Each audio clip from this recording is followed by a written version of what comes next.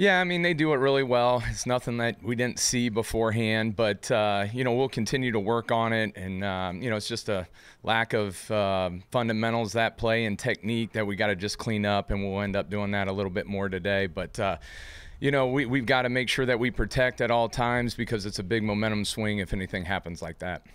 You're pretty satisfied with the way Folk kicked off, obviously satisfied with how he did on field goals, but as far as kickoffs, you're pretty satisfied with the distance and that sort of thing? Sure. I mean, there was times, that we had him go right, go left, down the middle. Obviously, we're a team that loves to cover kicks. And our guys, I thought, for the most part, did a pretty good job. And Nick having some good placement really helped us out on some of those too. So, yeah, really excited about what Nick has to give us, whether it's on kickoff or on our field goals. So touchback's not that big of a deal? I wouldn't say it's not a big deal, because there's going to be some point in time where we're going to ask Nick to try to kick a touchback, again, depending on the situation. So we'll just play that by year and by game. So what was the plan, kind of not to do touchbacks? Did you want to We want to see them. We want to see our guys cover. I mean, that's one of the biggest things that we talk about, building an identity for our football team, and that's going to start out with our kickoff coverage. Coach Vrabel's meeting on kickoff coverage is run as fast as you can and go tackle the ball carrier. And there's obviously a little bit more to that too. But, we want to see our guys cover kicks because we want to have that identity. And, last year we did a really good job in the game that we had against Kansas City where all of our players are up on the sideline. They do the same thing for the Saints game. They're all up there trying to watch us cover kicks. So we want to establish an identity, and that's a way to do it. Like what you saw in the return game, I guess, with Kears. Yeah, I thought Kears did an excellent job of catching the football. That's our number one thing is, give the ball back to the offense and then, get that first down, which I thought he really did. I know he'd like to have the one, taken back a little bit because he ended up catching the ball close to the sideline. There was a guy right next to him. That's just part of that youth wanting to make a play. But I think for the most part, him just catching it and running, getting upfield and getting positive yardage was a big deal for us. Maybe take some hard hits. Does he open himself up to stuff at the end of his runs? He's battling. He's going to get every inch that he possibly can, and that's a part about being young too. There's a point in time where if you're getting hit, you got to go down. And fighting for those extra yards, he'll continue to learn not to take those hard shots and just, hey, we got what we got, and that's it. Did you get any feedback from Tim Shaw on his game? Well, it was funny because Tim's been in here already twice, giving us his opinion on things, which is awesome. And I asked Tim if he's ever started off a game with a turnover, and he says he hasn't. So, there's a lot of positives, whether it was, the turnover, Nick's, making 5 for 5, the punt return. But, yeah, Tim had a list of stuff that he felt each player could improve on, whether it's technique, fundamentals. He gave his 2 cents with me. So it's awesome to have another guy who has another set of eyes and a guy who's done it for a long time in his career to give you advice. What was your view on the opening play, and how sure were you that you had the ball there? Well, I wasn't sure. I'm kind of far back where we're starting to kick off because I want to try to see our guys running down there and maybe see what they're trying, an opponent's trying to give us. So I didn't really see other than Amani going and swiping at the ball. That's stuff that obviously we teach our guys defensively going after the football. And Amani, brought that in there on the special teams. But I didn't notice until all of our sideline was really, given the hand signal that we end up getting the ball. And then when they showed it on the replay and you can hear Stretch up top saying, hey, that's going to be our ball. Obviously, it's a huge momentum for us, and really, really excited that Amani ended up making that play. Good. Thanks. Appreciate it. Yeah, feel like we haven't played there at all, really. But yeah, it'll be fun. Be the first home game. Excited to see the fans and get everything going. What's kind of been, I guess, the mood shift this week? You guys obviously disappointed over Sunday. Just kind of turning the page of that game and kind of starting fresh this week. Yeah, just ready for preparation. Come out here and get better, make each other better. Bring the intensity all week on all 3 phases, and then let it show on Sunday. But sense of urgency and ready to get to work. Their defense feel different from the one you saw last year out there? Their defense feels different? Does their defense feel different? No, I mean they have some new guys. I feel like they run the same scheme. Probably added some different things, but it's pretty much the same stuff. But a couple new guys, so not much too different. It's only week 2. You guys have lost week 1 before, but how important is it to make sure they don't start piling up and you don't dig yourselves a hole in the season? I mean, yeah, nobody wants to lose, and especially consecutive losses. So, you just got to make sure we're locked in, hold each other accountable throughout the week. Everybody working hard on what things they need to get better at, and collectively as well, and just be focused and locked in each and every day, and then let it just turn into Sunday us winning the game. Does it grate on you guys? I mean, obviously 1 year doesn't carry over to the next. It's been a while since you guys have put one in the win column. I mean, we want to win. I mean, we're not going out there trying to lose. The focus is winning and winning the game, and this week is the Chargers, and focus on winning that one. Mike said the other day that probably the Saints game where you had 15 carries is probably going to be a little bit of an outlier. You figure you're expecting more carries? Do you have any idea, or do you expect more coming up? Or? When my name is called, just go out there and try to make a play. Whenever I'm in there, I can't worry about all the other stuff. Control what I can control, and then when I'm in there to go make a play, try to go do that. Derrick, what have you seen out of Ryan and his approach to bouncing back from Sunday? I know Ryan's preparation. Yeah, he's gonna be ready. I'm sure he's motivated and put that game behind him, and he's been working out here and been himself. But I know the type of competitor Ryan is. I know he'll be ready on Sunday and ready to go to work. What did you feel about the offensive line just in front of you and the protection there in game 1 with them meshing? I feel they did a great job. Game 1 and getting all the jitters out. I feel like they played physical at the line of scrimmage. We have some space in there, a lot of good things to build off of, and a lot of things to get better at as well. We always see you break off big plays in the screen game.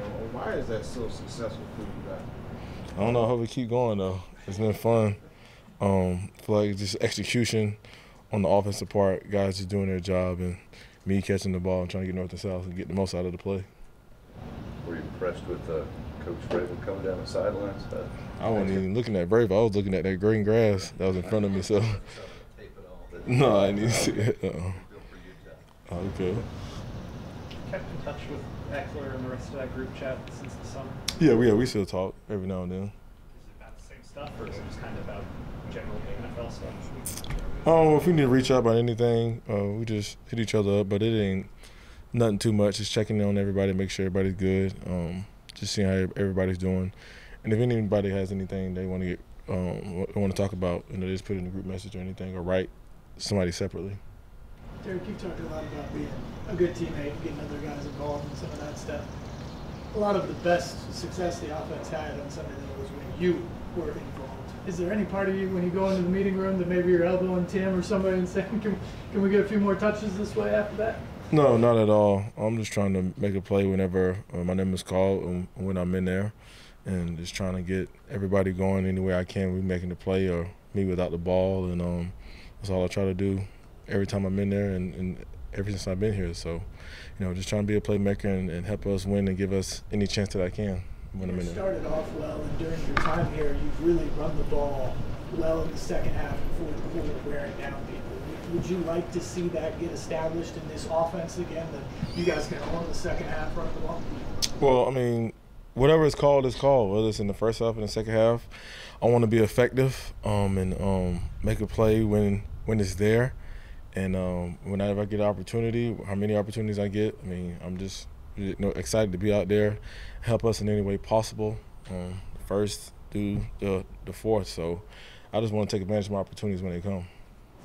Jeff said when he's chipped by a running back, he considers it kind of an annoyance. On the occasions that you chip, is that kind of how you view it? You want to be an annoyance? Definitely. I want them guys to get tired of it and not rush as hard as they do. Especially the premier rushers, want to slow them down as much as possible. And if it's annoying, I mean it's working. So. Yeah, I've got to do a better job of doing that, of getting those guys into a rhythm. There were times where we were able to kind of put some drives together and get the drive started, and that's when we were obviously most effective and able to move the football. But I've got to do a better job with our drive starters to make sure that we're getting our guys into a rhythm sooner. When you look back maybe at maybe Ryan from Sunday, maybe what went right, what went wrong in evaluating his play? I mean, obviously, as it's always going to be where we can't turn the ball over. There were times where the balls went to the right place, and for whatever reason, we didn't come up with a catch. So, just looking forward to him being able to come back this week and go out there and get another opportunity to go out there and lead our offense. But there are opportunities to be made by everybody, and we got to do a better job of taking advantage of those situations when they come up. In a preseason, or I guess training camp, that Ryan and DeAndre had kind of formed a really good connection. Did you see that same connection all the time in the opener, or did it kind of? Yeah, I don't know about all the time, but I think there were some definite situations where he definitely came up. I want to say there was a second and longer, maybe it was a 1st and 15 on the second drive or second or third drive. He hit him on an in-cut versus cover 5, which was really good trust throw. Hop did a good job of winning. Being exactly where Ryan needed him to be when he needed to be there, and there were different examples of that throughout the game. It's just we got to do a better job of doing it consistently. Receivers. When you and Ryan sit down, at the beginning of the week, what plays are up, what plays are down? How was that process going into the Saints game? Did you guys do that extensively? Yeah, I thought it was fine. Again, I think it's probably more on my shoulders in terms of making sure I'm calling the correct plays, as opposed to the plan being flawed itself. Receivers didn't seem to get much separation. What do you do in the course of a game if they're being well covered and things aren't opening up? Yeah, try to get different matchups, try to move people around. There's a variety of different things that we can do. And were there times where there wasn't a lot of separation? I think so. But there's also times where I thought guys ran good routes. A couple examples of Traylon winning some good routes and getting open. A couple examples of Hop doing it. Again, it's all about consistency. You can't turn the ball over, and we got to be able to go out there and play winning football for 4 quarters in order to win in this league. Feel good that some of the schemed plays, certainly the flea flicker, Tajay on the route up the left side, you had touchdown plays there, had the throw come together. Yeah, I don't know if anybody's feeling good about anything, with the performance and us being able to go out there and not win. But that's our job as coaches, is to come back into the office and evaluate what was good, what was bad, and try to fix that and make sure that we have more good than bad next week. Play calls, it seemed like you guys were much more heavy pass maybe than in the past. Was that more by game plan design, or is that just kind of the look the defense gave you? Or yeah, I mean, there's a lot that goes into that. The down and distance, how's the game going? Where are you at? What who's on the field for us? Who's on the field for them? So, I don't think we went into the game trying to throw the ball like that. Just kind of how the game, developed, and that was kind of the DNA of the game as far as we're concerned with that. Would you like to get more touches for Derrick Henry? Like in the past, 4th quarter, close game, you guys really lean on that in the past, but it didn't happen this game. Yeah, I mean, we'd like to ride our guys, ride our best players. So I think that kind of goes back to what we were talking about earlier in terms of, having a good plan, and then I have to do a better job of just going out there and executing it. LA's defense has some very big-name playmakers, James, Mack, Bosa. How do you go about playmaking and planning for that, and also protection for that? Yeah, they've got good players at every level, and they move them around. Derwin's all over the place, both ends. You don't know what side they're going to be on. So, our guys need to be locked in and focused as to where they're at, in order to make sure those guys don't wreck the game. The fact that Tajay ends up with 34 snaps and was in there quite a bit, that pretty good reflection on what you guys have seen from him in terms of his first camp and preseason and so on. Yeah, I think again he did a good job of handling his piece of the game plan, and then for whatever reason, the game kind of dictated that we were in that personnel grouping a little bit more than others, and he did a good job of going out there and made some good plays when the ball found him in the run game.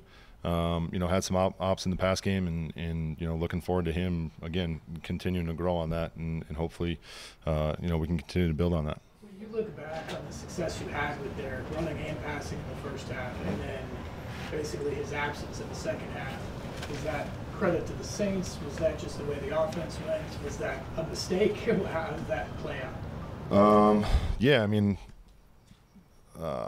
probably like to have a call or two back off the top of my head here to be able to get him probably the ball a little bit more. But yeah, I don't. It was just again that's my job to make sure that I'm putting that we're getting the ball to our best players, and I got to do a better job of that. What are you looking to see out of the tight ends in terms of maybe increasing their involvement here from week 1 to week 2?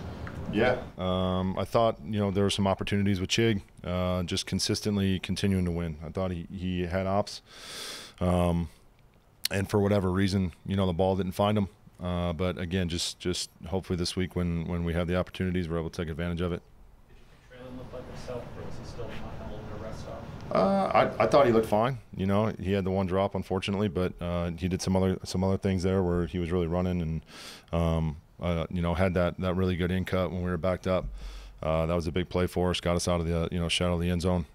So there were definite signs that he looked like himself. You saw some improvements in the second half from the offensive line. What specifically stood out to you? Just kind of getting into groove, some adjustments that they made? Yeah, I think everyone kind of settled in a little bit and did a much better job for us. It felt like they did a better job for us on in those known passing situations. It's tough, on third down. First of all, we got to do a better job on first and second down. Anytime it's 3rd and 10, it's going to be hard to convert. I don't care who you're playing or where you're playing. So, but I thought they did a good job of settling in a little bit and giving Ryan time to be able to deliver accurate footballs. He's prided himself for a long time on converting in the red zone. Yeah. When you look back at Sunday, how frustrating is that? And what was the biggest? Yeah, really frustrating. I mean, again, as you look at it, it's being able to be efficient on first and second down. We had the one drive. We end up having a holding call. It ends up being 1st and 20. Again, you're behind the sticks. It's going to be difficult to continue with that drive. I think it was 2nd and 20. So we get down at the end of the game. We have a tackle for loss. It's 2nd and 12. So there's just times where you put yourself behind the sticks, and it just, again, whether you're at the 15-yard line or the minus 25, anytime you're behind the chains like that, it's difficult to convert, especially against the defense like the Saints. Like, they've got a good defense, and they played well. So again, we got to do a better job on first and second down. You mentioned last week potentially getting off script early in a game should perfect example of it right there, right? Like, so there it is. How do you feel like you guys could have done better on that jumped off first drive sides after the turnover? Yeah, just stayed on sides. I think if we do that, we had 2 false start penalties within the first, I think it was 3 or 4 plays, the P and 10, and then the 3rd down. We got to stay on sides and maintain our composure. No one's laughing, but it chuckled a little bit when looking back at the game and thinking about that and the discussion that we had last week. So, just got to do a good job of operating and executing the basic fundamental core aspects of our offense. Yeah, it was good to see him out there. Like you said, we saw it all training camp, and it kind of came to fruition last week. So hopefully that can continue for us, because that's a big part of what we need. Takeaways from Sunday as far as what you like, what's got to be better? Yeah, X plays. I mean, they have 5 passes for 160 yards. Can't let the ball get thrown over our head. Some of those we're actually winning and pass rush relatively quickly, and they're throwing it before we're able to get there. So we got to do a better job there, just keeping the ball in front of us, not letting them throw it over our head. Win some of those one-on-one matchups, and then the 4-minute, talk about stopping the run, being more physical, and 4 minutes, the definition of that, and we didn't get it done. So we got to be better there. Really compliment. Double moves, from Shaheed. What's your coaching point to the guys to not sit on the sticks or cover that? Yeah, I think they got to know the type of player they're going against, right? Like we've talked about before, all these receivers have different skill sets, right? So it's no different than this week with Mike Williams, Keenan Allen. They get Palmer in there. They're all a little bit different with how they do things. So I think understanding the skill sets, understand what they're trying to do with guys, and again, you just got to be careful sitting on the routes at the sticks with guys that can run like that, right? Because then you get caught behind. You don't get a big play like with the fumble return that wasn't overturned. what do you say to your guys in terms of, trying to keep them focused for the next play so that, nothing goes haywire? Yeah, I think it's ultimately we got to control what we can control. Like there's going to be calls that go our way. There's going to be calls that don't go our way. Literally in my mind, I'm thinking about the next play, trying to keep their butts over there on the field instead of running off. Like that was a big thing, just trying to keep them even the first play of the game, like stay over here until we know what's going on. And we got to be ready to play defense regardless. So if it doesn't go our way, we got to be ready to turn the page and go to the next play. Jeff was very complimentary of the chipping the Saints did. Is it unusual for an interior guy to get chipped to the degree he did by Yeah, Banks? I mean, we've seen it at times before. Again, they can only help so many places. They're going to chip him. They're not going to be able to chip the edges and or possibly Nico or some of these other guys. But we've seen it from time to time where they'll set that tight end in there. I would say it's a little bit different, rare on third down with the back, but they were using a fullback, right, in protection, so they had a little bit bigger body in there. So I'd say it's unique. It's something we got to be ready for moving forward. So you guys have this great run and stopping the run for opponents. You surprised at all that making other teams one-dimensional hasn't helped in the passing? Yeah, you would like to think so. You would like to think if they're going to sit back there and try to throw it, and we know they're not going to try to run it so much, like we should be able to rush a little bit better. We should be able to cover a little bit better.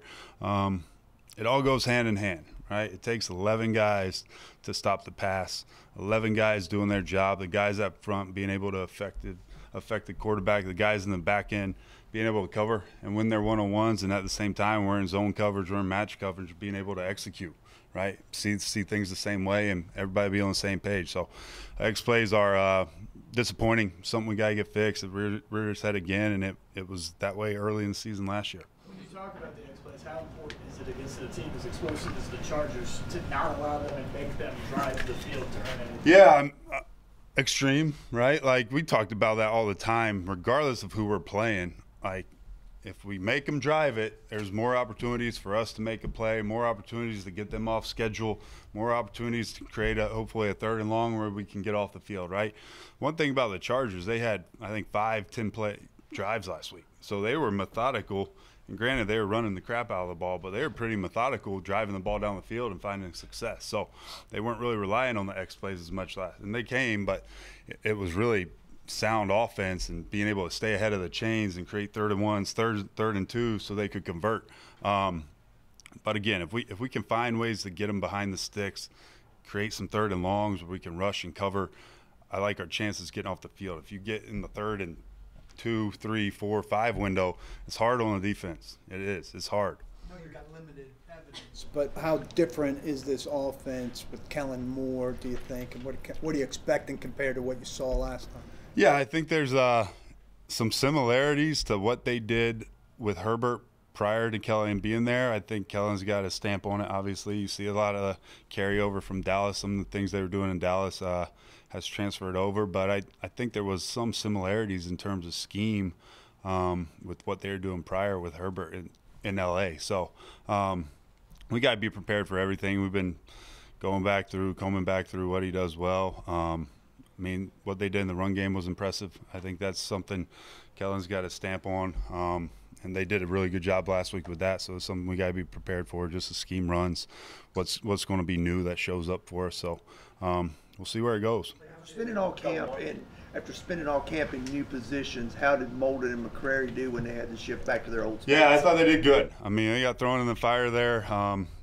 They had been preparing for it. Like, they go through all that stuff in meetings and walkthroughs. They get reps, so it's not like it was totally foreign to them. Obviously, the experience of playing there last year. So I thought they both did a really good job going out there and being able to execute. Yesterday, Jeff was telling us about the level of pride they take in stopping the run. How much do those guys in that unit dictate and kind of set the tone for what you try and do out there on defense? Yeah, total. I think everything we do from an emotional, physical, toughness, effort standpoint, it starts with Jeff, right? I mean, between our leaders, Jeff, Aziz, KB, like everything starts with them. And Jeff's a vocal, loud, hold guys accountable type of leader for us. So everything kind of goes through him, So, and it's been really good with Arden and with Tart and those other guys, they're committed to doing that, but at the same time, they know they got to earn the right to rush, and then they go and rush, you know. So it's been good. How different is that Chargers offense with Eckler out there compared to without him? Just how much game planning do you guys have to do for both? Yeah, you got to know where he's at. Like, he's an issue. There's matchup issues in the passing game. He does a good job running the ball. He's had a big-time success in the screen game in the past. He's getting his way out. Like, they're going to find ways to get him out, whether it's check downs and Herbert's finding him. But he's a big part of what they do.